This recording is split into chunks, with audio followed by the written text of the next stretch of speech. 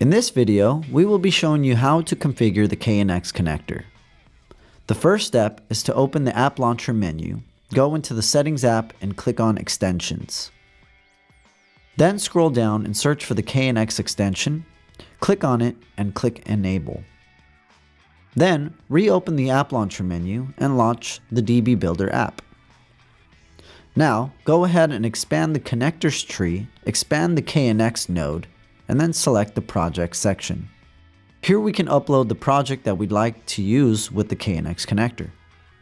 To do this, select the upload button and upload the project file that you want to use. The uploaded file should now appear within the KNX projects view. Now we can click on the KNX node in the connectors tree and then click on the Add button to begin adding our KNX connector. This will bring up a new form to assist in adding the connector. The first option allows you to specify a display name for the connector. The second option allows you to select a project that you'd like to use with the KNX connector. The third option allows you to modify the URI. When modifying the URI, you can start off by adding a dash after the KNX to specify the driver to which you would like to use, and then modify the host text to display the appropriate host and port for your KNX connector. Once you are done inputting the necessary information, click Add to create your connector. Now that the connector is created, we can select the connector in the list view and click on the Ping button to test the connection. If all is well, the state will show that the connector is open and that the status is OK.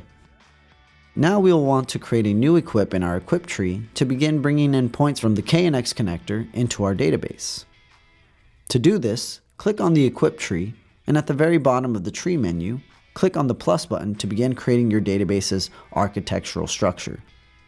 The default structure begins with the site, so go ahead and type in the name of the site and click Create.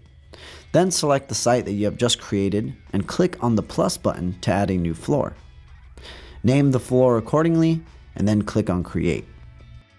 Once again, click on the floor and click on the plus button to create a new equip. Type in the equip name and click Create.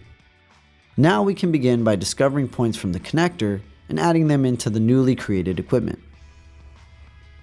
To begin discovering points from your connector, open the connectors tree, open the KNX tree, select the connector you created, and then click on the Discover Points option.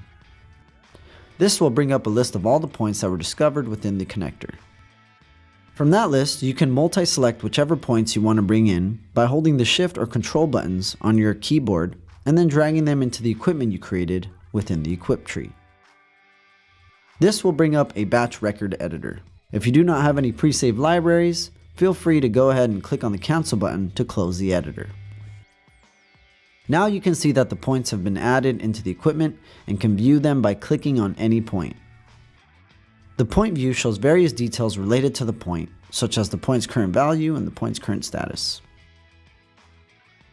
We can also check the data from the point in Fin compared to the point in the KNX connector. For example, here we can see that lamp number 1 is on, and if we turn the value off in the KNX connector, the value turns off in Fin. This is a good way to test the connection. To command a point in Fin, simply select the point, click on the gear option on the top right section of the screen, select the action you'd like to perform, and hit apply to submit the command. So for example, I'm going to go ahead and perform a command on one of the blinds. So we can see that the blind is currently up. And if we command it down, we can also see that the blind in the KNX connector is also going down.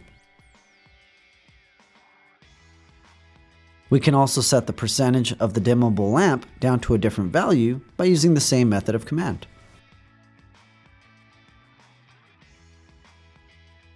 Now that the points are inside of Fin, there's a vast amount of different things you can do to build your database.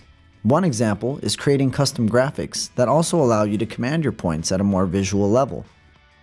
In this example, we've created a graphic for the blinds, and from here we can set the blind up and down and also change the percentages on the blind, all from the graphic.